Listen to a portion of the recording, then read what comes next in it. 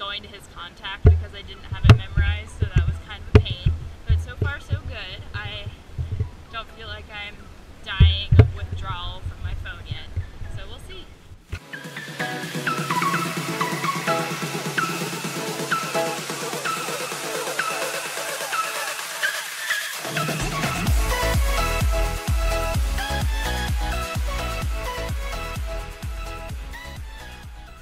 So I just had my daily phone time thing. Apparently our dog destroyed things and people are asking to change plans, and I didn't see it until now, and I had a weird feeling about like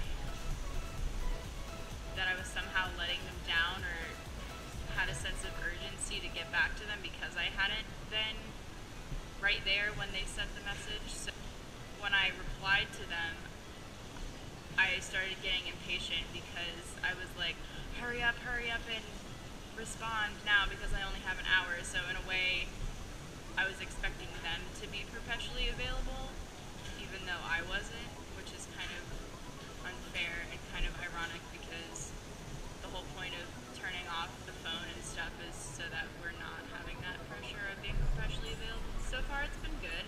I definitely engaged more today with people around me, like in the car during situations that were quote quote boring, or during like dull moments when people would usually reach for the phone. Like I didn't have it there, so I had to talk.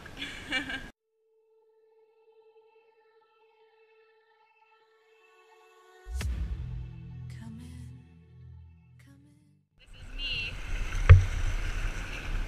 in my Mermaid getup. We are at Honda State Park, which is basically almost at Key West, so it's basically on the tip of the world. I cheated a lot today. We're trying to meet up with a few people while we're down here, and we're only down here for 2 days and 1 night, which is tonight. So, and since I've already used my hour today, we wouldn't have gotten in contact with them until tomorrow morning, like when we were leaving. So that was something that I really had to like take care of, and I know it's cheating, and I know that's an excuse. I'm hoping when we get out of these kind of time-sensitive situations, that I can go back to really only being on it for an hour. So this is where the video blogs end. It seemed like every time I went to film, it was really windy or already dark, or something else was happening to make the conditions stop working in my favor. I also realized that the mic in the GoPro isn't really the best, so hopefully you'll be able to hear me better this way. I can't think of anything more boring than listening to a vlog without some kind of visual aid, so for the rest of this video, you'll be getting a montage of the rest of my trip through video, but with these voiceovers over top.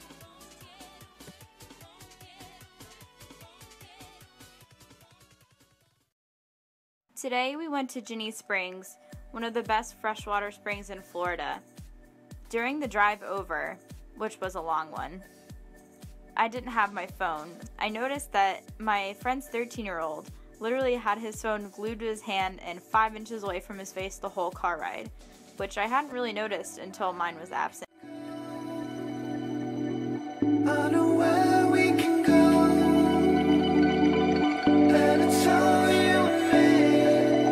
We'll kiss the sky goodnight. Just go away with me, darling. We'll get real lost. We'll get real lost again. Away with me, darling. We'll get real lost. We'll get real lost again. Just run away with me, darling.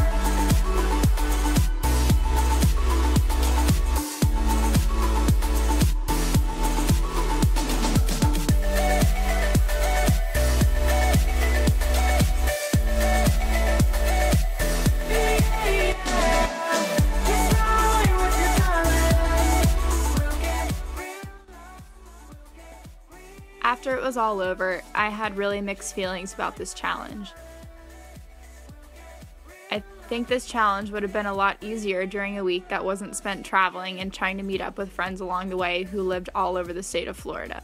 But on the plus side, I found myself communicating with people around me a lot more, and I also appreciated things around me such as beautiful beaches or amazing springs with underwater caves.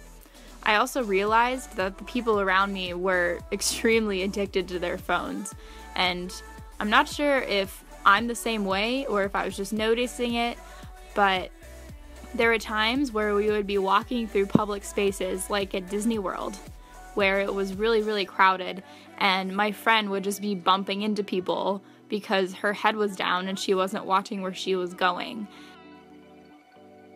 This challenge really opened my eyes to how addicted we are to technology and our phones, and how ridiculous we look sometimes with our heads down and thumbs twirling across the screen. So this challenge would have been a lot easier in other circumstances, but I definitely learned a lot from it. Cell phones, I think, are a wonderful invention, and they're really addicting and their usage should be monitored, but I think they're really necessary in our modern world to be able to communicate with people, and I look forward to doing another challenge like this in perhaps a different circumstance when I'm not as busy or when people aren't really relying on me as much. So we'll see how it works out in other circumstances. Bye-bye.